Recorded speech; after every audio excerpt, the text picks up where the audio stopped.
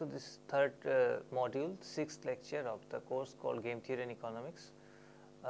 Before we start, let me recapitulate what we have done in the previous lecture. We have been discussing the model of Bartra oligopoly, and we have been discussing the application of Nash equilibrium in find out what will be the equilibrium in such a game, in such a market.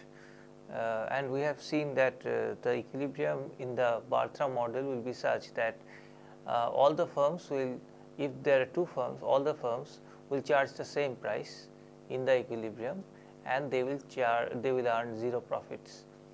If the number of firms goes up, if there are more than two firms, then also all the firms which are there in the market will earn zero profit. So, Bartra model is a particularly model where if the cost of production of all the firms is equal, there is no difference in their technology and their cost of production, then there is no reason why any firm will get any positive profit. All the firms will be on equal footing, and they will earn the same zero profit. So, that is what we have seen in the previous lectures. We have already seen other aspects of the Bartra model. For example, if suppose there are two firms, but their cost of production differs. If their cost of production differs, then we have an asymmetry. If there is asymmetry, then we have seen that under certain conditions, the firm which is having a lower cost of production will earn positive profit in the equilibrium. So, that is there. So, this is like the Cournot outcome. If you remember, in Cournot also, if the firms are having different cost of production, and then the firm which is having a lower cost of production will have an upper hand, in the sense that it will produce more output, it will earn higher profit, and eventually it may happen that the other firm is not producing anything. Here also what will happen is that if my cost of production is less than my rival, then I will cater to the market entirely, and my rival will not produce any output. It will not be able to sell anything in the market. Not only that, in this case I will be earning some positive profit, which was not there if the cost of production of the two firms was equal. So, this is what we have done, we have seen. Now, let us do another small exercise to look at another aspect of Bartra model. In particular, what will happen if there is a fixed cost of production. So, this is the setting. Consider Bartra's model game in which the cost function of each firm I is given by CIQI is equal to F plus CQI for QI greater than 0, and CI0 is equal to 0, where F is positive and less than the maximum of P minus C multiplied by alpha minus P with respect to P. Denote by P1 the price P that satisfies P minus C multiplied by alpha minus P is equal to F, and is less than the maximizer of P minus C multiplied by alpha minus P. Show that if firm I gets all the demand when both firms charge the same price, then P1 is the Nash equilibrium. Show also that no other pair of prices is a Nash equilibrium. So, this is the question. So, in terms of,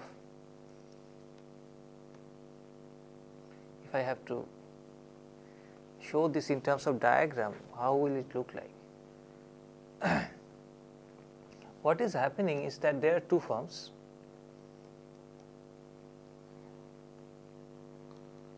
1 and 2, and their cost of production is the following.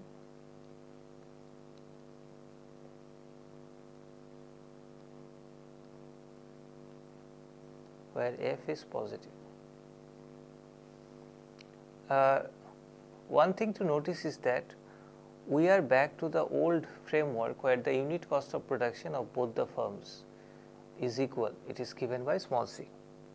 So, the cost of production, unit cost of production is not differing.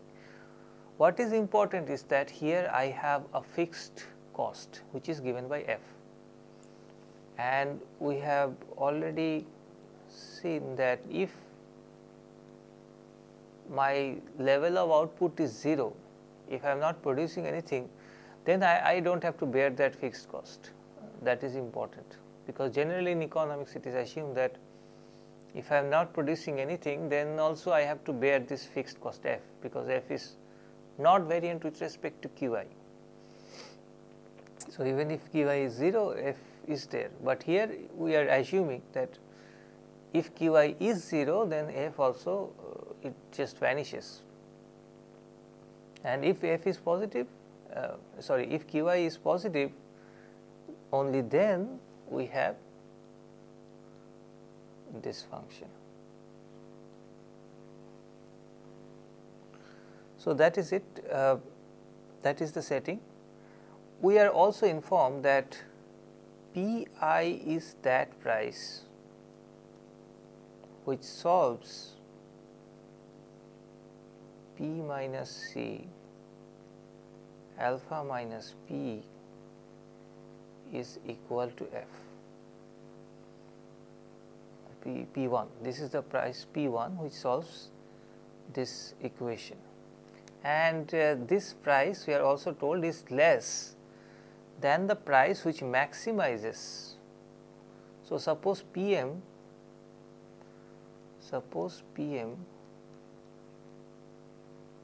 maximizes P minus C alpha minus P, then P1 is less than Pm. That information we have.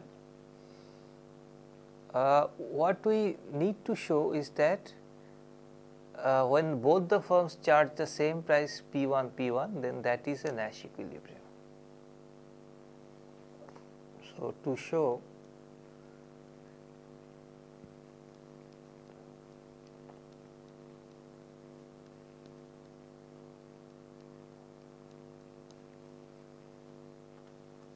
and we are given the assumption that if both the firms charge the same price, then firm 1 gets the demand, all the demand. So, if both the firms are charging the same price, firm 2 is not getting any part of the demand, it is not getting any profit therefore.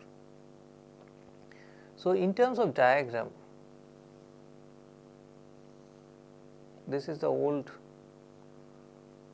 Bartra diagram.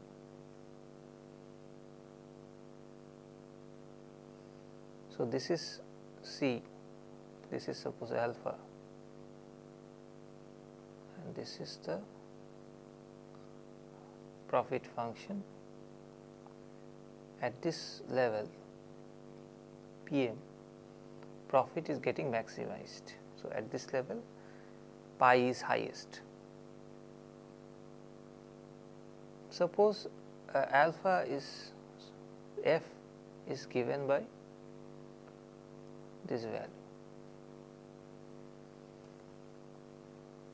and what is the significance of F is that it tells us what is that level of price at which the profit earned by a firm is just equal to 0. So, if a firm is a monopolist, suppose there is no rival firm and it charges a price P1, then its profit is going to be just equal to 0. Why it is so? Because of this. Because what is profit? if I consider a monopolist, what is profit after all? It is PQ minus CIQI, PQI minus CIQI minus F. This is the total revenue and this is the total cost. So, from here I can take QI common. So, this is just P minus C minus F, because CIQI is equal to CQI.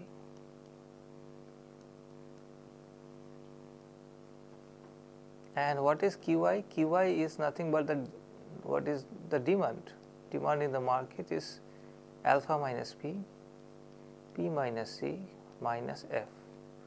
So, this is the profit under this sort of assumption where there is a fixed cost, and if there is no rival, I am getting the entire market. This is the profit. So, in this case, if I charge a price P1, then this entire thing becomes 0 by this, because of this fact. So, therefore, P1 is given by this point on the horizontal axis. What we need to prove is that P1 is a Nash equilibrium. What is the proof? One can take this as a homework and try to see that suppose the rule of dividing the market was same as it was before. For example, if the prices are equal, the market is split equally between the two firms. So, if prices are equal, market is divided equally, then is there any Nash equilibrium?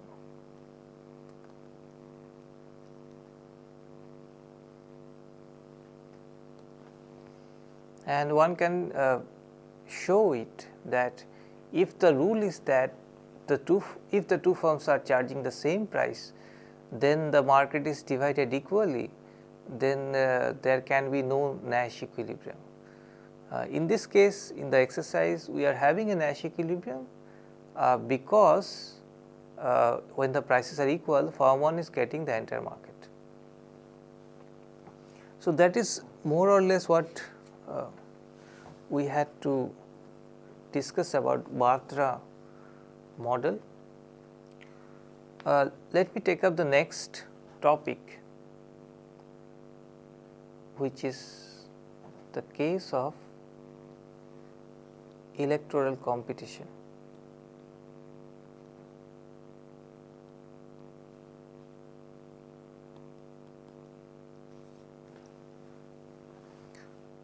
So, electoral competition, by this what we mean is that we are trying to look at how people vote and how number of candidates, when the people are voting, number of candidates are decided.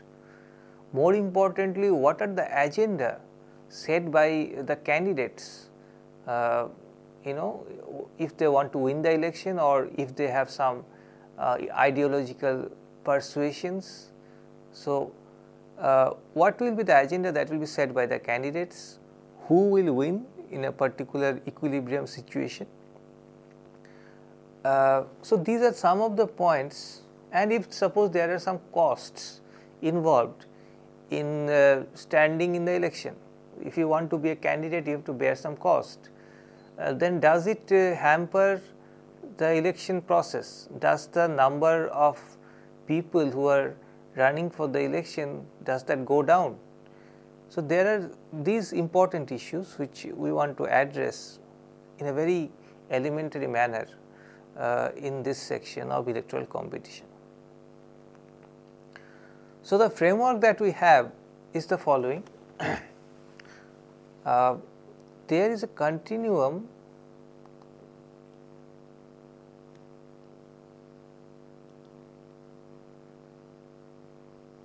of numbers,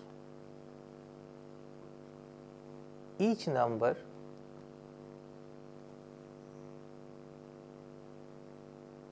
represents the favorite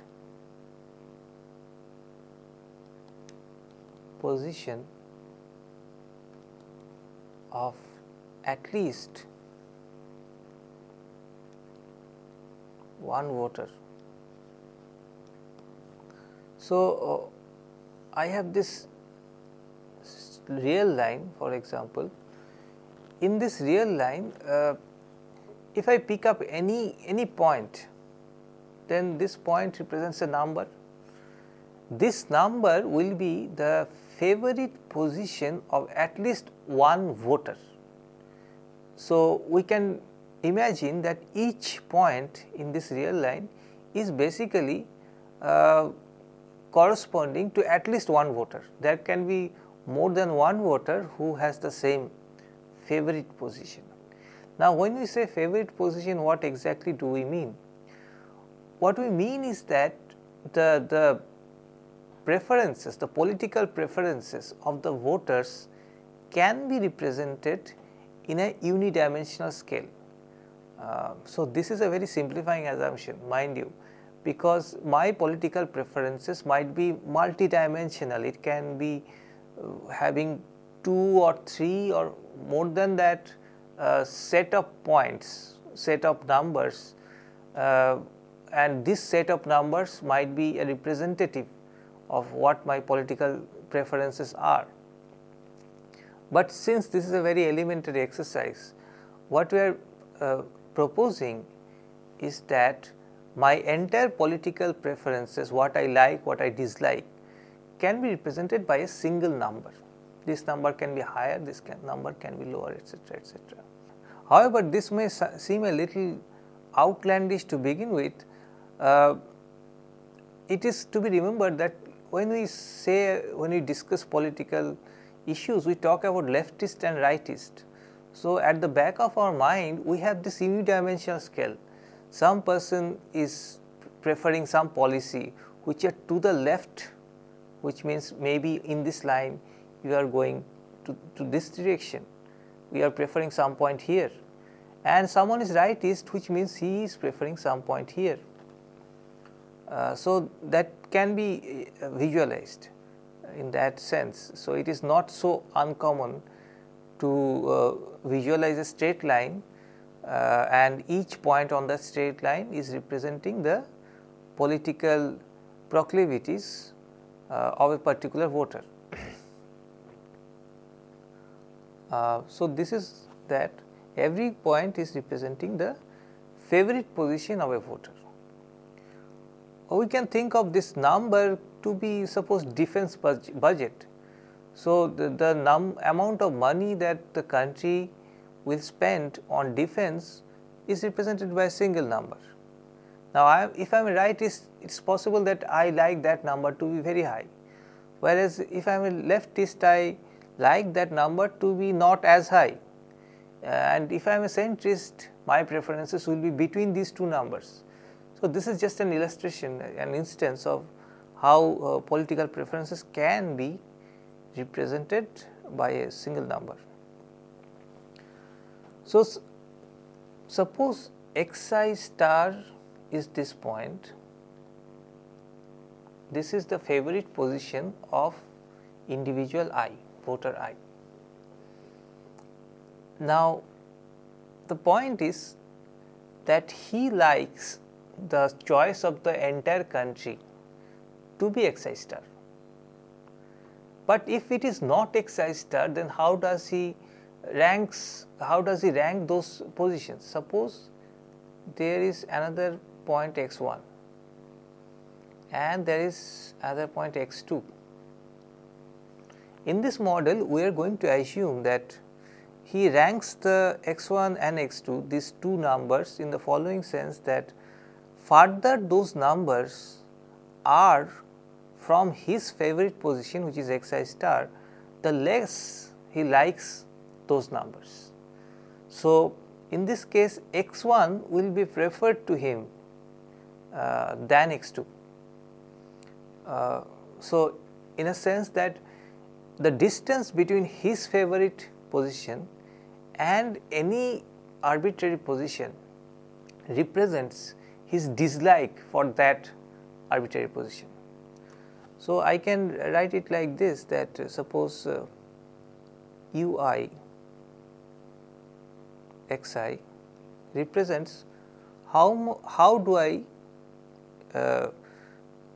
like the position xi, how not, let us not write xi, suppose x1, otherwise it will be confusing with I. Suppose x1. So, ui x1 is representing what is the payoff of player I from the position x1. So, if the country is taking up this policy x1, then how does individual I like that?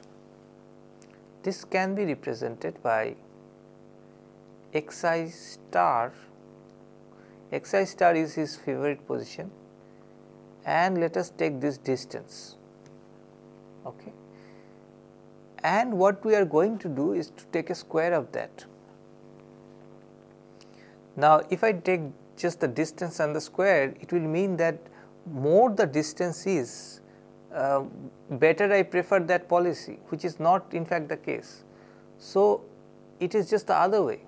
The more distant x1 is from xi star, my dislike for that policy goes up. So, that is why I have put this negative sign. And why did I square that? Why did I square that is because suppose there are two policies x3 and x1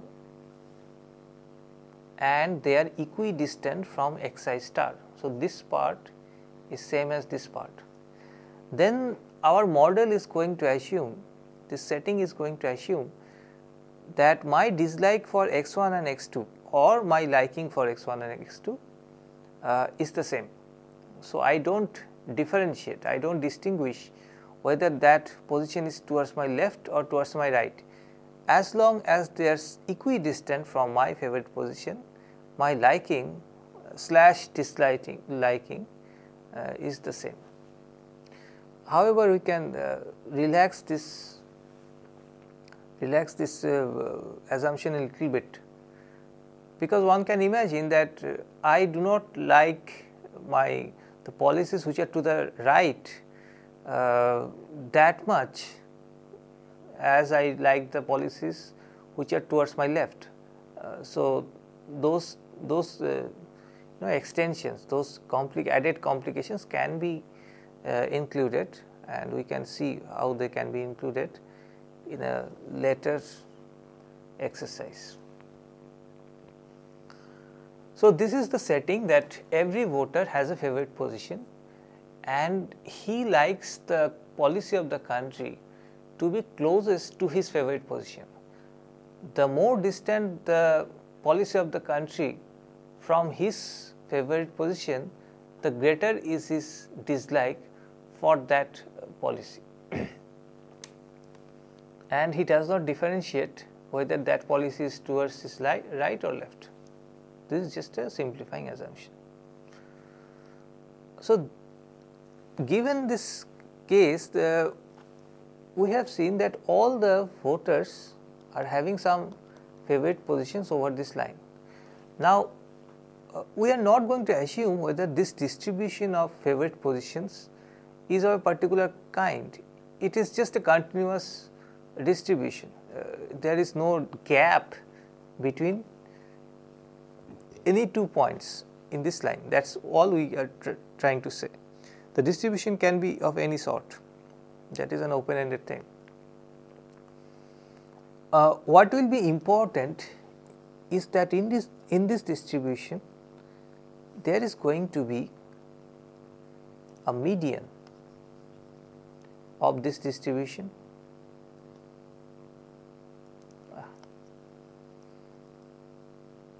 Let us call that median to be small m. So, the definition, as we have known before, is that half of the voters in this country will have their favorite positions either equal to m or less than m, and half of the voters will have their favorite positions either equal to m or greater than m. So, that is how the median is defined. We are going to see that this m position is going to be of major importance. Now let us talk about the candidates. The candidates, what they are trying to do is that they are trying to win the election very obviously. And suppose there is a number of candidates, maybe there are n number of candidates, and they are going to announce the positions, suppose x1, x2, x3, these three positions they are announcing, and their promise is that if they are elected to the office, they are going to implement these positions. So, if candidate 1 wins, he is going to implement x1, and if 2 wins, he is going to implement x2, like that. Now, after they have announced their policies, the voters vote. So, suppose x1 is here, x2 is here, and x3 is here. How will the voters vote? That is the point. Well, given the assumptions that we have so far, it is not very difficult to see that the voters will vote for that candidate which is closest to his favorite position, their favorite positions. So, if I am here, suppose this is xi star, then the closest candidate for me is x1. So, I am going to vote for candidate 1 who has announced x1, because x2 is very far away from xi star, x3 is even farther from xi star. So, and you can see x1, the difference between x1 and xi star is not much. So, these votes from here also all will go to candidate 1. But how much? Will this voter vote for candidate 1? The answer is obviously no, he is going to vote for candidate 2. So, if I think about it little more carefully, I can figure out that there will be one point. Before that point, that is to the left of that point, all the voters will vote for x1, and after that point the voters will vote for x2. Similarly, there will be some point here between x2 and x3, such that suppose this point is P and this point is Q. So, before Q and after P, the voters will vote for x2, and after Q, every voter will vote for candidate 3. That we can figure out, because all these points are closer to x3 than to x2. And it is not very difficult to figure out that P is nothing but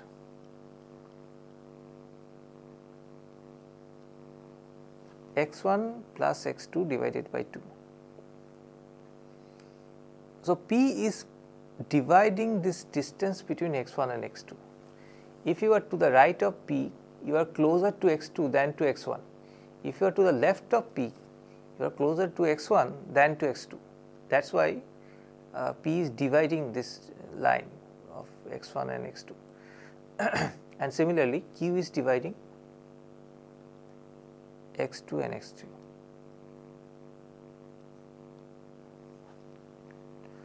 So, all these voters here are going to vote for 1, voters here vote for 2 and 3. So, this is how the voting takes place, and the candidates know this, and since the candidates know this, what they want to do is that they want to win the election. and so they want to garner, they want to get as many votes as possible. In this context, it is important to note that there are no ideological persuasions. We are going to assume that the candidates are not concerned about the positions that they take. Only thing that they are interested in is to win the election. We can again relax this assumption a little bit, but this is a simplifying assumption to begin with. We are going to assume that candidates do not bother about the positions that they take. As long as they win, that is the best thing that can happen to them. Now, this is the setting then. In this case, if we have this setting, then the questions that we want to ask are how the candidates will choose their positions that they are announcing. For example, how x1, x2, x3 are decided, and if they have decided announced their positions, then how the voters are going to vote and who will win, and if at all people will win or will there be a tie. So, this is the question that we are interested in. So, remember we are talking in terms of game theory, we are in a game theoretic framework. So, it is better to specify this setting in terms of the language of game theory. So, players, the candidates,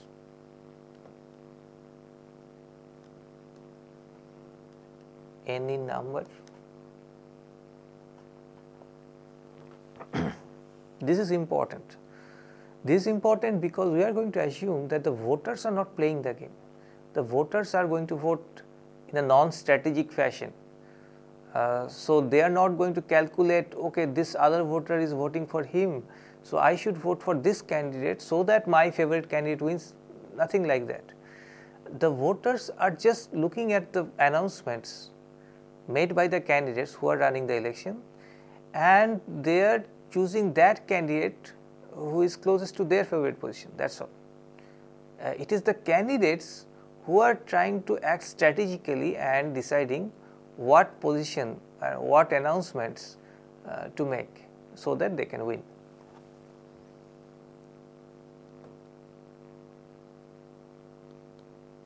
So, what are the actions that they are taking?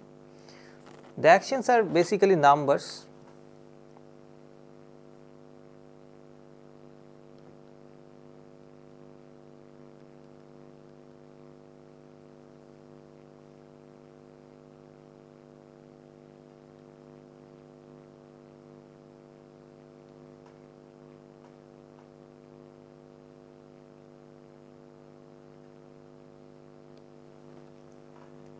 So, my actions is a set of positions, and these positions are represented by numbers. So, the actions that I can take are basically some numbers. I can choose any of those numbers and that will be my action.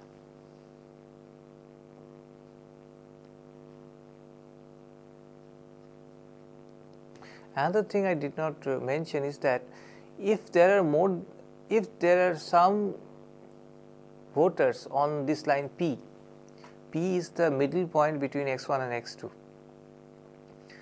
then these voters are going to be equally divided between candidate 1 and candidate 2 because they are on the borderline. Okay, preferences. Preferences are very intuitive and obvious. The candidates want to win. So, winning is the best possible thing that they can do. So, winning is best.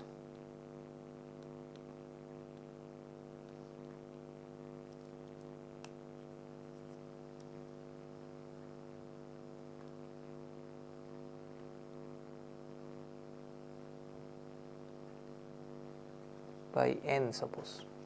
So, if I win, I get n. What is the second best? Second best is that I do not win outrightly, but I tie with some other candidate in the first place. So, I am in the first place, that is true, but this is not an outright win for me. So, this will be represented by k if I ties with n minus k other candidates.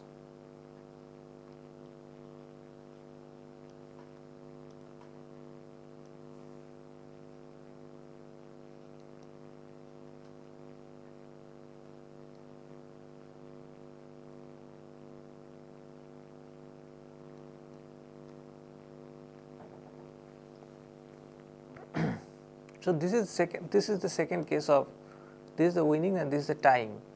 If I tie, then I get k. K is an integer and k can vary between n minus 1 and 1. If k takes the highest value, that is n minus 1, then basically by putting k is equal to n minus 1, from here I get 1.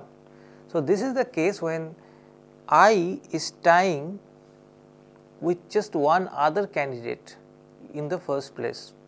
So, there are two winners here, and if there are two winners, the payoff that each of them gets is given by n minus 1, and this goes on rising, this payoff goes on declining as the people who are tying in the first place goes on rising.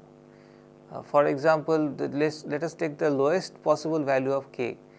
If k is equal to 1, then I is tying with n minus 1 other candidates. Basically, he is tying with everyone. Nobody is a winner and nobody is a loser either. Everybody is tying. In that case, he is getting a payoff of just 1. And lastly, 0 if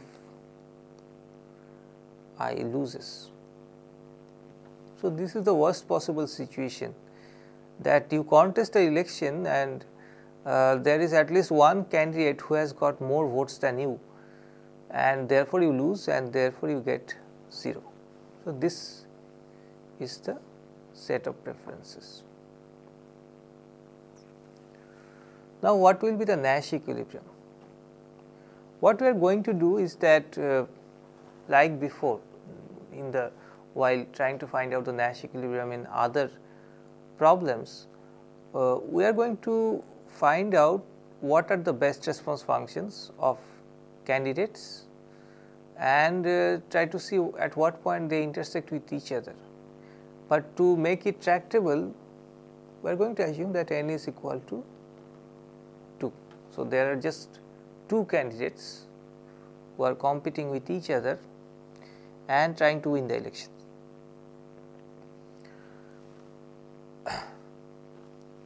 Now, let us look at this problem from the point of view of player 1, that is candidate 1. Now, depending on the position announced by candidate 2, his best response will be different. And this announcement by candidate 2 can take different kinds of values. What is important is that value, is it greater than or less than m, or is it just equal to m? That is an important question.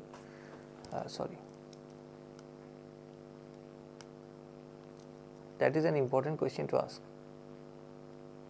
So, x2 is the announcement made by candidate 2. X2 can be of different values, it can be less than m, it can be more than m. If it is less than m, suppose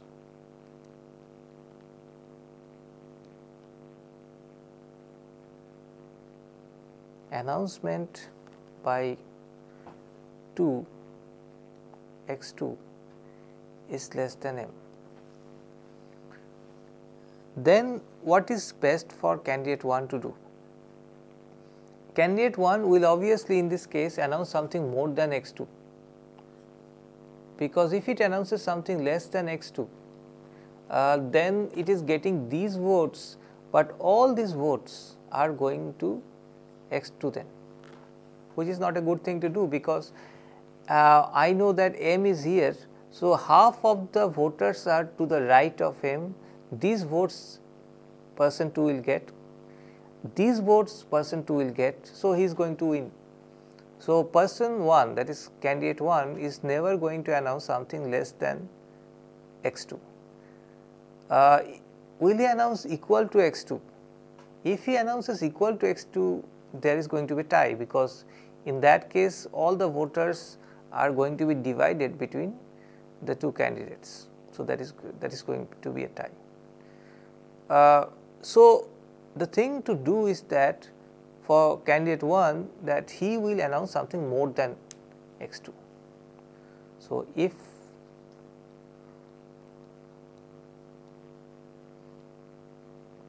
that is the first conclusion that we can draw from here. But is it an arbitrary value? Is it an arbitrary value as long as it is greater than x2? The answer is no, because suppose here is M and here is x2. If one announces something here greater than M and too much greater than M, x1 is too much far away from M, then all these votes will come to candidate 2, and there will be some votes from here also which will come to candidate 2, because for this voter this distance is less than this distance. So, he will vote for candidate 2, and these voters are in addition to the half of the voters that candidate 2 is already getting. So, in that case candidate 2 will win. So, for candidate 1 to win, he will announce something more than x2, that is true, but at the same time that more should not be too much. He will keep himself close to x2 and not go too much farther away from x2. So, if I had to draw this in a more clearer diagram, if M is here, x2 is here, then x1 should be here such that x1 plus x2 divided by 2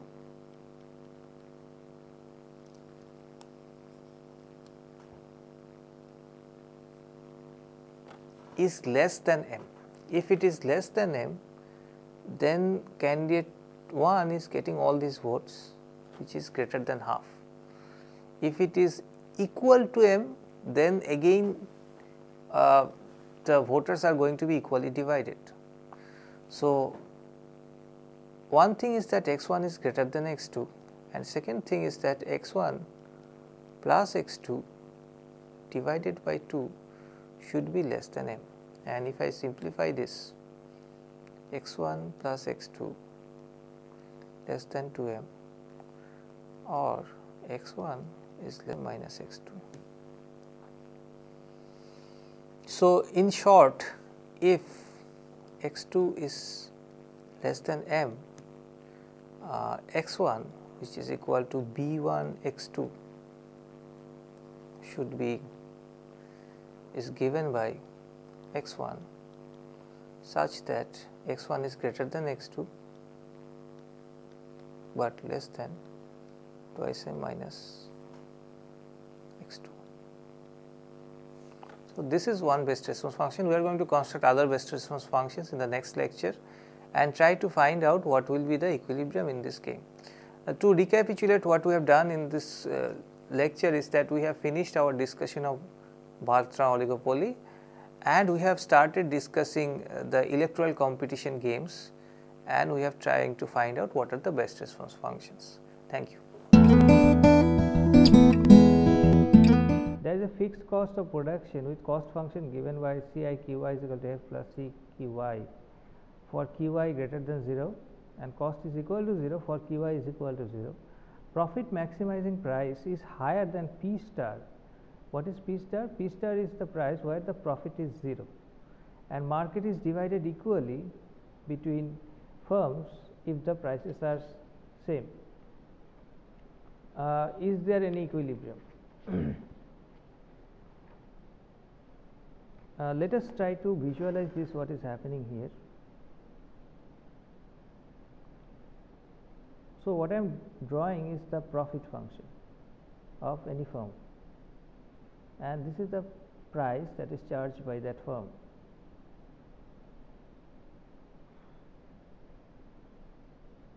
This is the price at which profit is maximized. So, let us call it PM,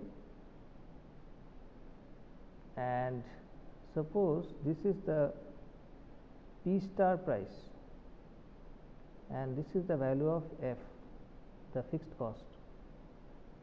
Okay, and this point of intersection is the point of C, and this is the point alpha.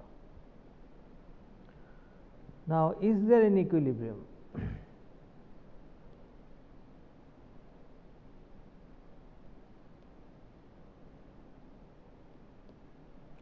And our claim is that there is no equilibrium here.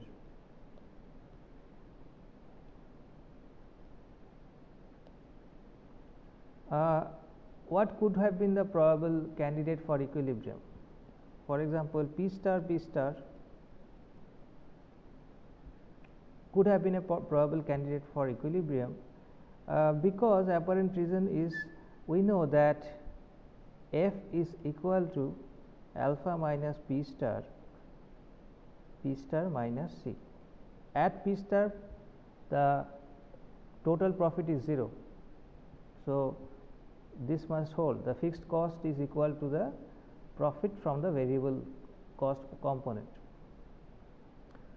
But here at P star, market is equally divided.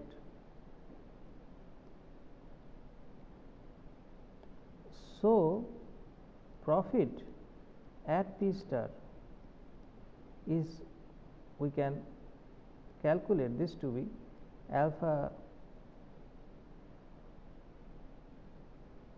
this, which is negative. So, rather than earning a negative profit, a firm will deviate and charge something more and earn 0 profit. So, P star not equilibrium. If we take any other pair of prices higher than P star, then some firm is earning a positive profit if the prices are different. The lower price charging firm is earning some positive profit. In that case, the other firm will undercut that firm. So, that cannot be an equilibrium. Another consideration we could take is this price pair, where this holds. So, what is happening is that at P bar, if both the firms charge P bar, let us suppose this is P bar, then their individual profit is 0. But this is not an equilibrium, for the reason that each firm will have a tendency to undercut the other firm and earn a positive profit. At this any price less than P bar, you are getting the entire market rather than sharing the market, and your profit will be positive then. So, by this logic, there is no equilibrium,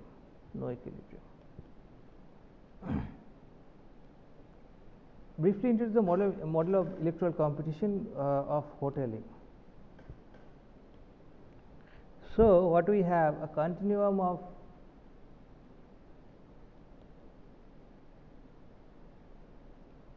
voters' favorite positions, and n candidates, players, they are the players of the game, contest the election.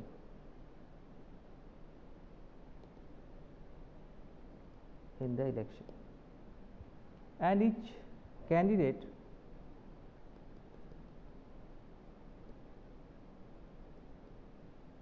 announces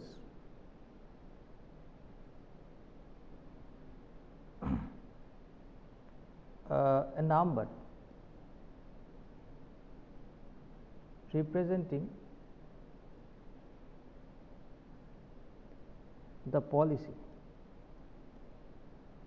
that he will implement. And depending on the announcement of the candidates, the voters vote. The closer the position is to your favorite position, the better off you are. If the candidate's announcement is something far away from your favorite position, you are less likely to vote for that candidate. And what are the preferences of the candidates? Candidates want to win outright. This is the first. If not, tying is preferable to losing. Tying in the first place is preferable to losing. In tying with fewer candidates is preferable. So, this is the game and this is the basic setting of the game. Thank you.